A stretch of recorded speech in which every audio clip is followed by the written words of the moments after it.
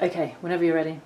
Okay, so those of you with cats, we need to be careful that we don't scare the cat off and it moves out, okay? So from the cat's point of view, it's going to need a nice safe space.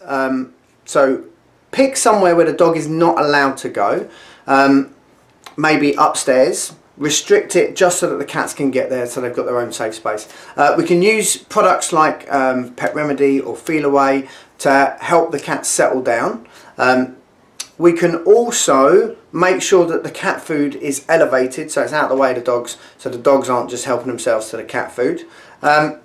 Make sure the cats have got access to all their resources, and basically you're just preventing the dogs from practicing the behaviours that we don't like. So if your dog has taken too much interest in the cat, do not let them chase it, okay? We need to prevent that stuff from starting, because chasing cats can be really, really rewarding for dogs, and that is not going to be a good start.